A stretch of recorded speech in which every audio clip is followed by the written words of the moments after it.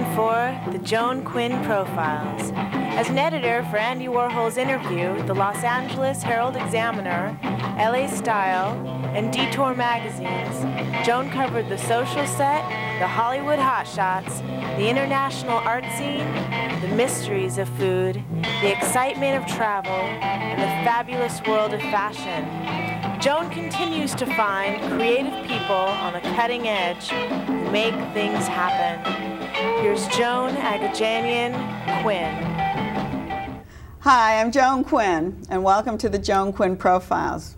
Waiting to be profiled is actor Allan Miller and artist Lisa Adams. And you see Lisa's paintings on the set.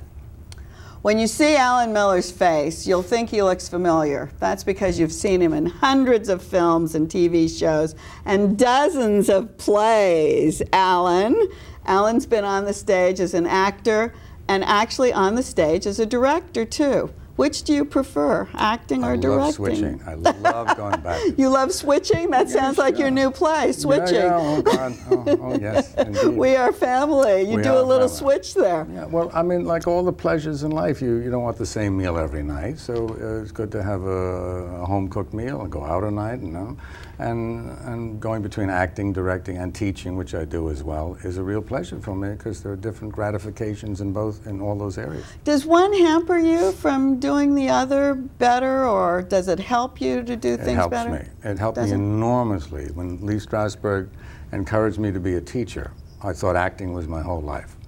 But somehow or other, he felt that I had things to offer as a teacher and got me my first job, as a matter of fact.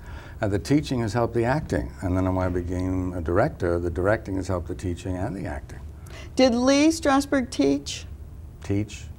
Me? No, teach. Did he believe in teaching? Oh, yeah. Because that was what he, rather than just acting, right? Yeah, oh, yeah. I believe he believed in training. He believed in knowledge of the theater. I mean, he was inspiring. In all aspects, He was inspiring in all kinds of ways. But so was my first teacher, who was Erwin Piscator at the Dramatic Workshop, where Brando went and a whole bunch of really wonderful actors came out of. But that reminds me, because when I was reading your resume, I saw a list of that kind of actor, Streisand, and I can't even remember. Meryl Streep and Dustin Hoffman, and a whole bunch of other people whom I trained, helped train. Did you train? Yes. And did you train them specifically for specific jobs, or was it just like an acting class? It was an acting class, but I also helped people specifically coaching. Coaching is where it's one-on-one for a particular part or a particular piece that they're working on. And the teaching is a group of people, so you have a chance to work with other individuals as well as yourself. So could you have a very well-known actor or actress in one of your classes just with people that you're just starting out? Yes. It's happened any number of times. Sure. And do they sit and learn the same way? Yeah, sometimes an actor who's been acting for a good while needs refreshing. That's what begin to take him or herself for granted, wants to remind themselves of what it feels like to be inspired. That wonderful word that nobody knows how to define, inspired. I mean, there's not an actor around who's worth anything who wouldn't want to be a marvelously exciting, inspirational kind of actor. And every once in a while you see some actors who you believe are like that in parts they do. Or Judi Dench now is coming into so much notoriety for the kind of work that she's been doing for years, and Anthony Hopkins. And right. Those people were inspired. Yeah, sometimes. Can you inspire people? But I've seen Anthony Hopkins, well, not inspired. But can you inspire your actors? Is that what you do? But you leave room for, you can train people to leave room for inspiration to occur. In other words, inspiration, you don't know it is until it happens. You can't presume it. Exactly, that's true. If you prepare yourself only for what's expected, you can't ever be inspired. So you have to leave space. Every part I've done in the last 20 years, major roles I'm talking about, I have left spaces where I'm not sure exactly which way I'm going to go. Oh, and then do you decide, or does the director decide which way you're going to go? I'll give you a specific example. I was doing a play called Are You Now or Have You Ever Been, which was a big success out here. And I played Abe Burrows, and there was a certain point in one of the performances where I broke up a line. Not intentional, I just said that, and the audience started laughing so hard that I had to wait for it, and then I countered with another thing that got another laugh. And the director liked that and said, let's, and I liked it. I thought it was wonderful too. So every night I knew I had to laugh. I had to laugh at a certain point. I got a laugh out of a laugh I did. And I knew I had to laugh every night, but what I laughed from was never always the same thing. But it was an inspiration that you broke that line up that night, the first time you did it. I mean, you were like acting it, and then that's how it came out. That's what happened. And then I had to fulfill it time after time and still try to keep it fresh. Well, before we go away from teaching, because you're teaching us, you've written a book called A Passion for Acting. Yes. And does that explain what you're telling us now? Yes, it does. Yes. And so, in very real, rich detail from actors that I've seen do inspired work. So you can just pick this up and kind of get a feeling of what it's not just a Allan Miller says. It's not just a textbook. It's a defining and a clarifying of some of the wonderful things that I have seen happen and I've helped happen and what processes were at work. So we've talked about stage, acting and directing. You've been in hundreds of TV shows and films, and do you like the stage better than better than film and TV? Yes. You're alive on stage. On TV, you can do another take and another take and another take and another take, and by the time they print it, you don't even know which part of you they kept. And you have no inspiration left. Well, you try. I mean, obviously, you try to do it as well as you can, but stage, it's you and that audience that night are the only people who are going to see what the experience is. Well, one of the things you did, tape, but auditioning. Yeah. But it's an auditioning tape for actors. Movies. No, it's for any kind of auditioning. Yeah, because in all my time as a director and a teacher and an actor, I've seen maybe 10,000 auditions, and I'd have to say, unfortunately, at least 9,500 were abysmal. Most people fall apart when they audition. So what do you teach them to do? I teach them how to stay creative when the chips are down. When you feel like you're failing, how do you stay creative? So we have this in this tape, That's right. Okay. Now we can go on. We can go on to your directing. Well, directing is just there's a piece of material I feel things about. Sometimes you feel that way about a part.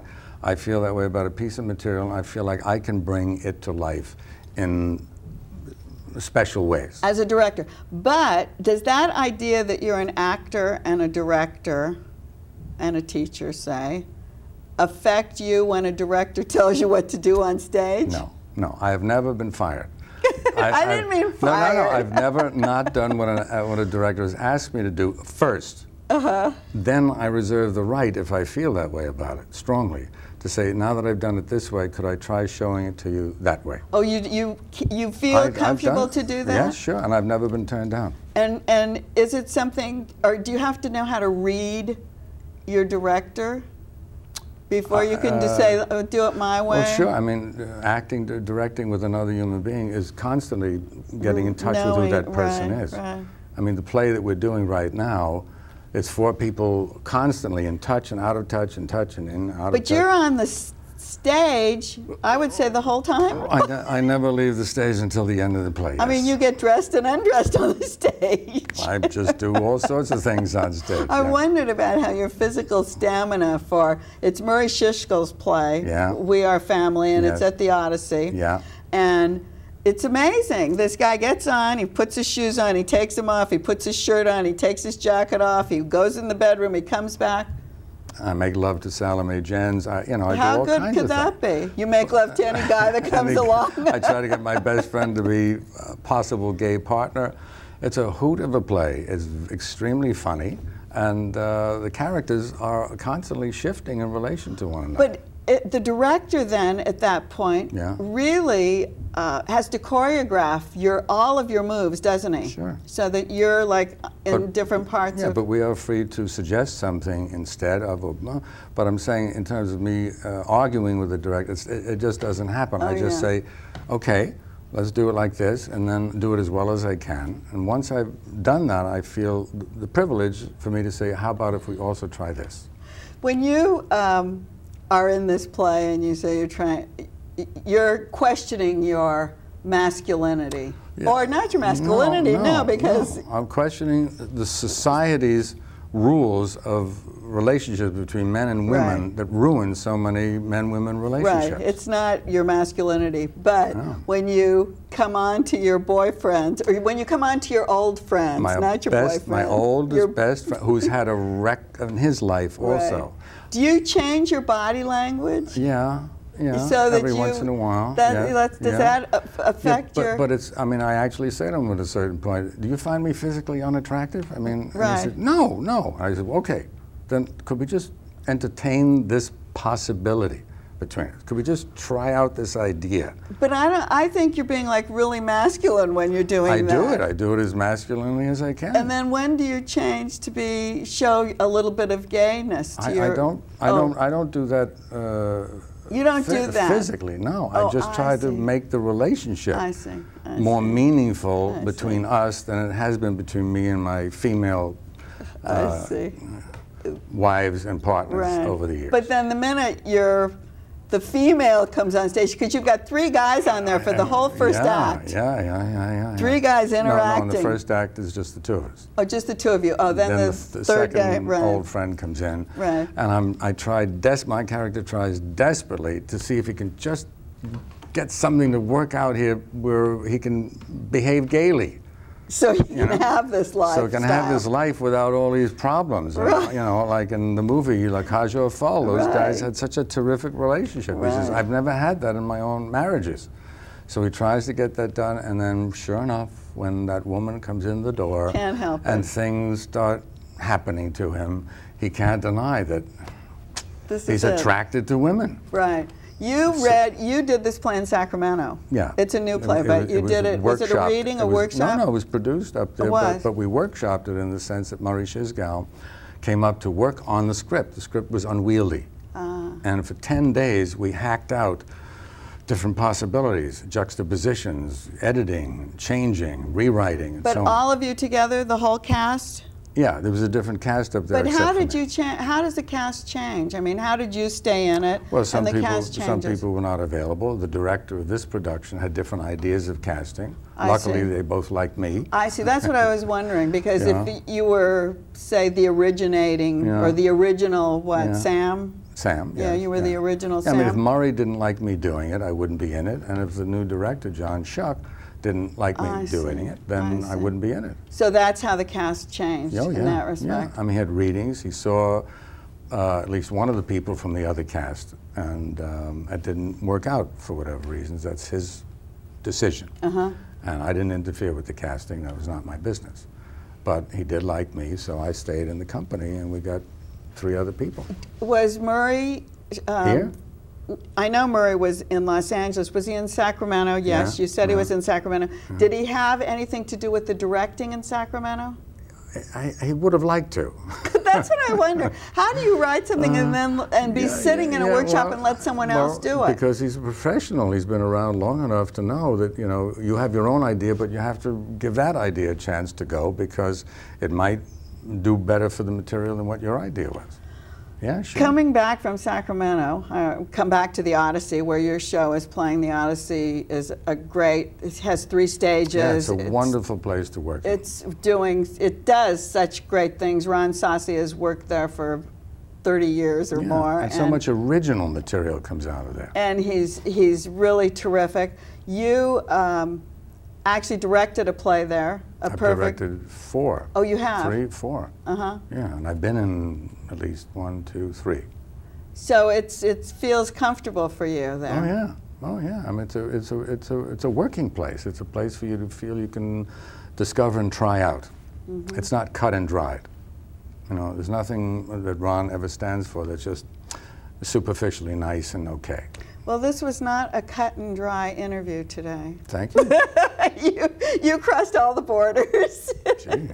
Thank you, Allan. My pleasure. Thanks, Allan Miller, for being with us. And don't go away. We'll be right back with artist Lisa Adams.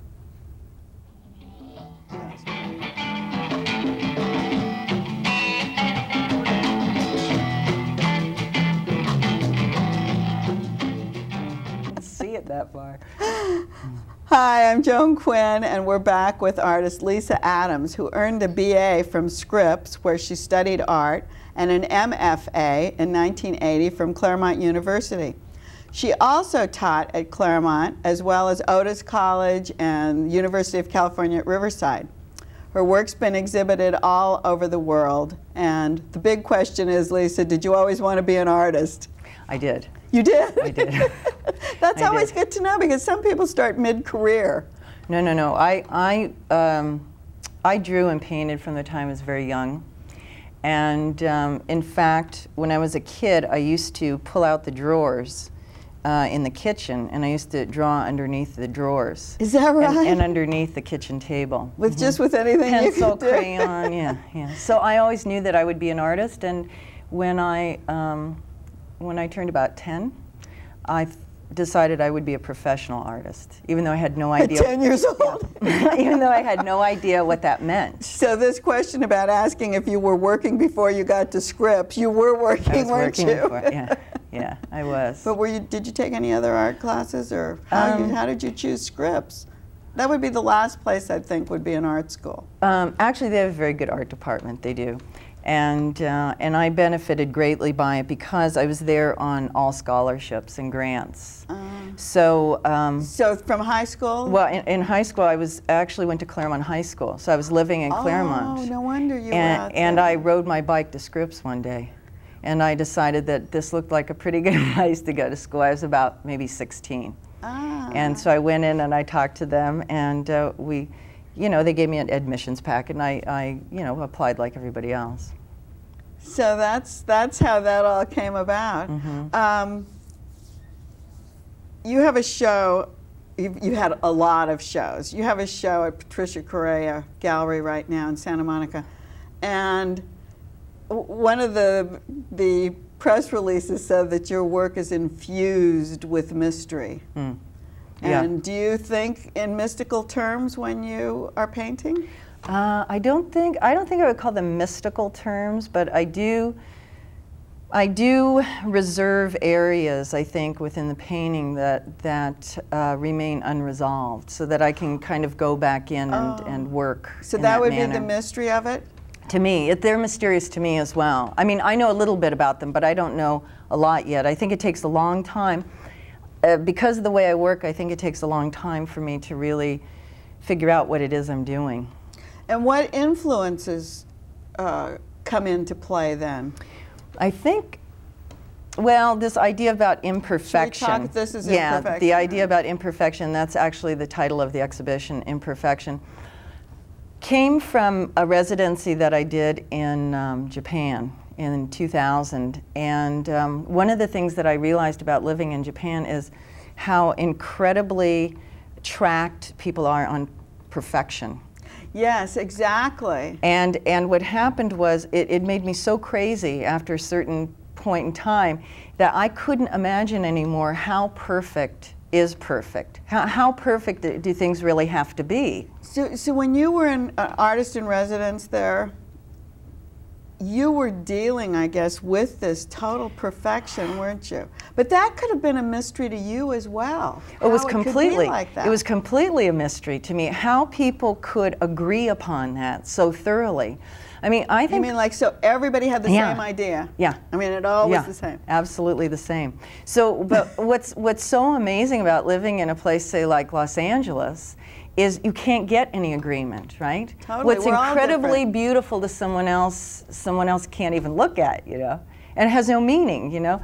So that was different for me, to be in a culture that was in agreement. So imperfection, is it skewed toward a different way from perfection, so to speak? Yeah, I hope. I mean, is it skewed that way? Is that what you're thinking? Well, in part. You know, I think the task for being perfect would be so difficult for me I know just what that you mean. I would be insane at the end of the day. So I'm thinking the best I can do is work with what I have, which is I'm imperfect.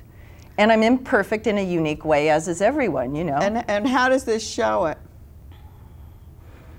Well, this is a little motif that I use from time to time, which is this notion of above ground and underground, or above ground and underwater, you know, these kind of two realities, I guess, that simultaneously exist. And what kind of material do you use? These are all oil paint on panel. And do you build the panels? I didn't build these, but I do. But you generally. do? I mean, yeah. Does it have to be a certain kind of wood or certain Well, kind it's of, just kind of standard, this stuff called Luan, which but is that part, that's part of your painting probably, because it gives a feeling. Right, right.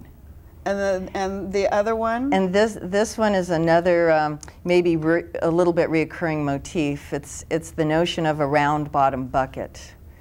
Uh-huh. You know, how does that go? Can't be perfect either, can it? How does that go? It's either going to go one way or it's going to go the other, because it can't sit very comfortably. Right. You know? And what does it tell you?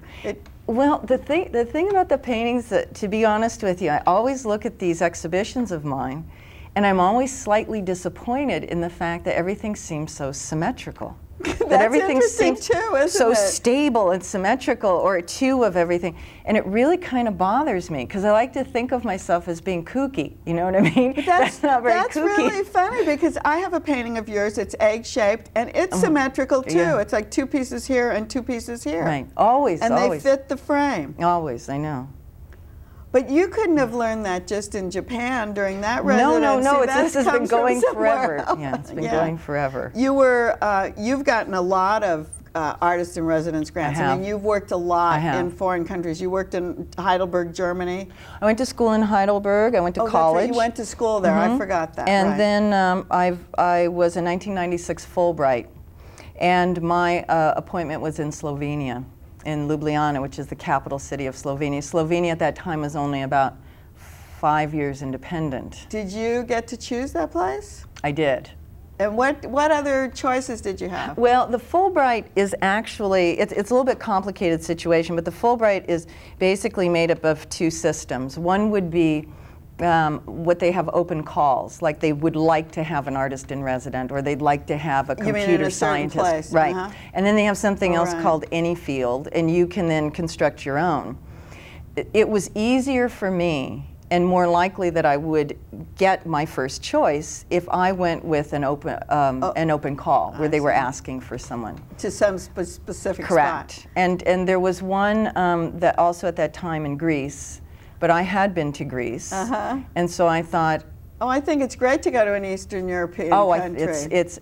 How long were you there? It totally changed my life. I was there 5 months, and then I spent 1 month traveling through Turkey by myself. Were there other artists with you in the program, or not? Not foreigners. I was dealing only with the Slovene people at the Art Academy. So I was teaching graduate students painting. Oh, you were. That was part of it, teaching. Mm-hmm. Well, how?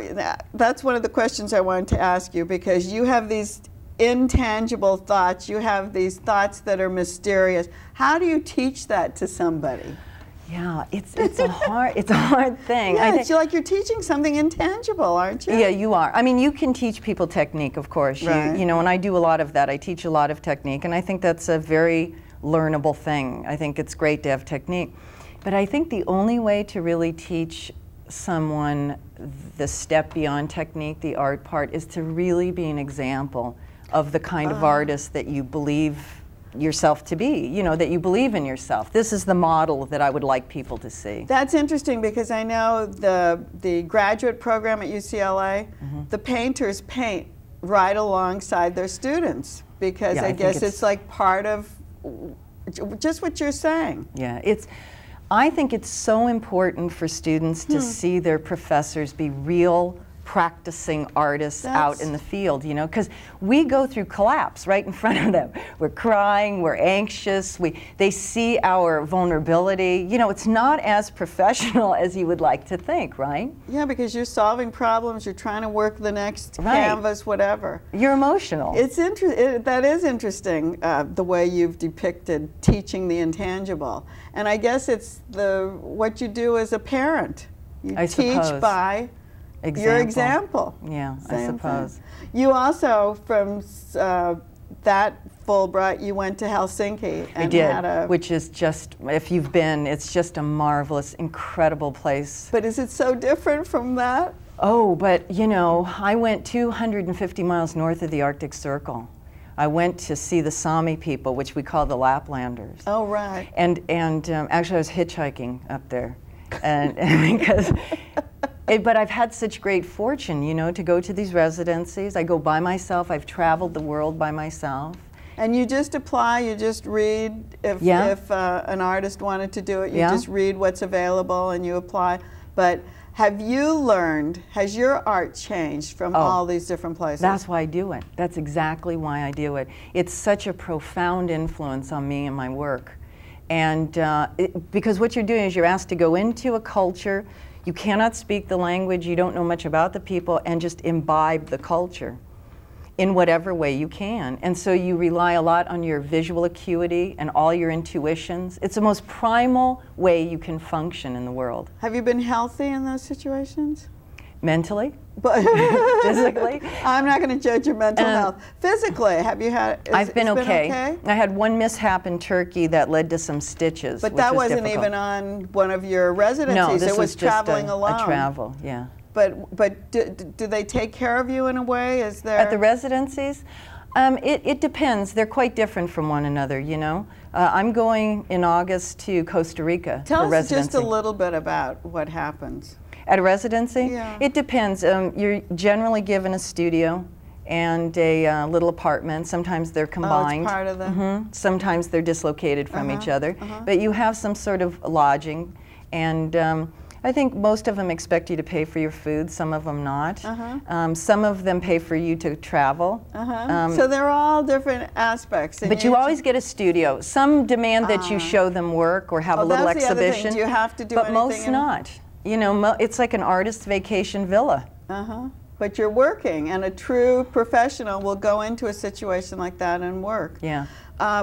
Before we go, I wanted to ask you about your independent curating, which you've done. I did for 2 years, 2000 and 2001. I was the co-director and co-founder of a little alternative space in Santa Monica, which is called Crazy Space. And I co-founded that with a woman named Lauren Hartman, who still is an active part of that organization. And what did you just find? Emerging artists? At that time, right, well, we worked with a lot of different people, mostly experimental things, things that wouldn't normally find a home in a commercial space, and they're still going strong. They're dedicated to great measure to performance and so forth now. Well, I'm so glad you were with us today, Thanks, Lisa, Jen. and I'm so glad you brought the art. It looks fabulous, and I know your show looks great. And keep thinking about us when you're gone on all these residencies. And you keep writing to us, 777 South Figueroa, 44th floor, Los Angeles 917, and we'll answer all of your questions. And we'll see you next time on the Joan Quinn Profiles.